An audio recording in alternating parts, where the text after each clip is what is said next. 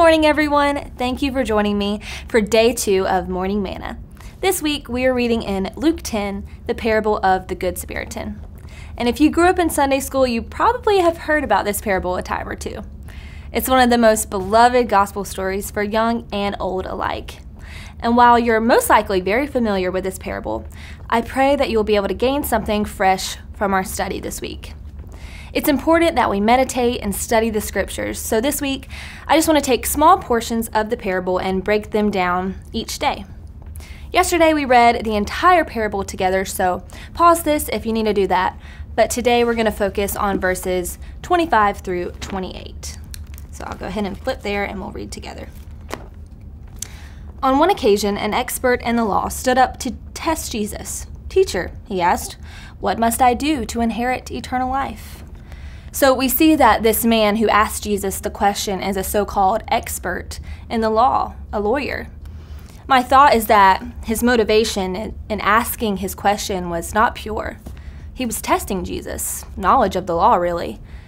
The lawyer may call Jesus teacher, but he's really putting himself in the position of grading Jesus' answer. Jesus responds in verse 26, "What is written in the law?" He replied, "How do you read it?" I love Jesus' response here. He was a little bit sarcastic. The lawyer should know the answer to this question. He's an expert in the law, of course. The lawyer responds. He answered, "Love the Lord your God with all your heart and with all your soul and with all your strength and with all your mind, and love your neighbor as yourself." "You have answered correctly," Jesus replied.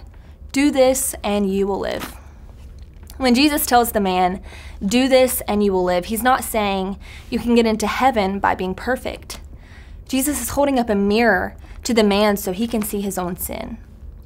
Jesus knew the man could never fully love God and people perfectly. He's human. He wanted the man to see it too. You've heard the statement, you've got to get him lost before you can get him saved. This is what is going on here. Jesus is trying to make the man see his need for salvation. I'm sure we can think of some people in our lives that are in need of that mirror today, so that they can repent of their sins and come to know Jesus as their Lord and Savior. Today, would you pray for those people? That the Holy Spirit would break down the walls of pride so they can know that they fully need Jesus in their lives. I love y'all. Thank you for joining me again today, and I hope I'll see you tomorrow.